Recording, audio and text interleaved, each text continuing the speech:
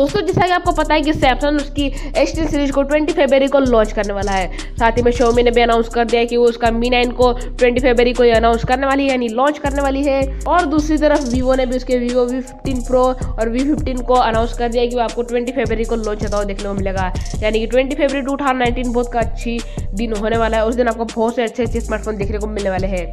तो आज की इस वीडियो में हम केवल Vivo के V15 Pro के बारे में बात करने वाले हैं। मैं आपको बताऊंगा कि आखिर आपको V15 Pro में क्या स्पेसिफिकेशंस देखने को मिल सकती है, इसकी प्राइस और रिलीज डेट सब कुछ बताने वाला हूँ। वैसे रिलीज डेट तो मैंने आपको बताई थी शुरू में, जो कि 20 फरवरी। तो चलिए अब इसकी स्पेसिफिकेशंस और प्राइस की बात कर लेते हैं। तो चलिए अब हमारी आज की इस वीडियो को शुरू कर लेते हैं।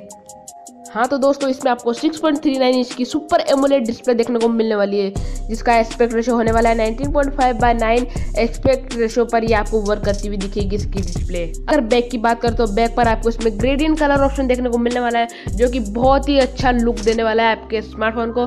और वीवो का कलर कॉम्बिनेशन चूज करने का स्टाइल बहुत ही अच्छा है, यानी वो कलर को काफी अच्छा चूज करती है ग्रेडियंट कलर में। अगर इसके कैमरास की बात करें तो इसमें इस स्मार्टफोन का मेन हाईलाइट है इसका पॉपअप कैमरा। जी हाँ, इसका पॉपअप कैमरा और इन डिस्प्ले फिंगरप्रिंट स्कैनर इसका मेन हाईलाइट है इस Vivo के V15 Pro की। तो चलिए पहले कैमरा सेटअप की बात कर लेते हैं। तो पहले रियर कैमरा की बात करें तो इसमें आपको ट्रिपल रियर कैमरा सेटअप देखने को मिलने वाला है, जिसमें कि प्राइमरी कैमरा 48 मेगापिक्सल का होने वाला है, सेकेंडरी कैमरा 8 मेगापिक्सल का होने वाला है, जो कि सुपर वाइड एंगल के लिए आपके लिए काम आने वाला है। थर्ड कैमरा इसका 5 मेगापिक्सल का होने वाला है, जो कि डेप्थ सेंसर के लिए आपके पास मौजूद रहने वाला है।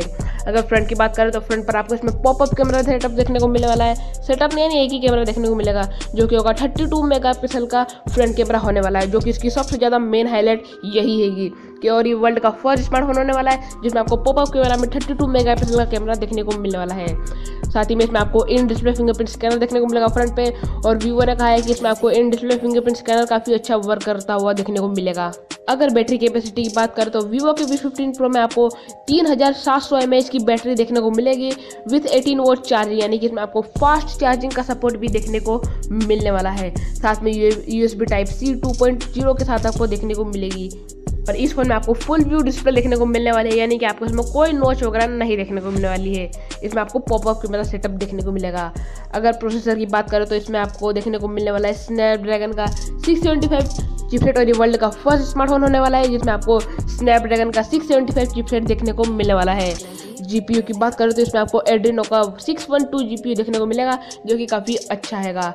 अगर रैम की बात करें तो इसमें आपको 6 GB की रैम ऑप्शन देखने को मिलेगी, साथ ही में 128 GB की इंटरनल स्टोरेज आपको इसमें देखने को मिलने वाली है।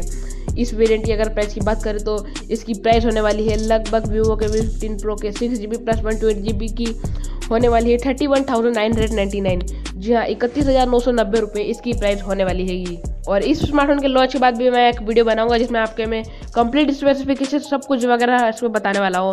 वैसे मैंने पहले भी बता दिया तो आपको इसे भी देखकर समझ सकते हैं। कन्फर्म स्पेसिफिकेशन मैंने आपको बता दिए। तो बस आज वीडियो में बताइए, आप बने रहे हमारे साथ और बोलते रहिए भारत माता की जय।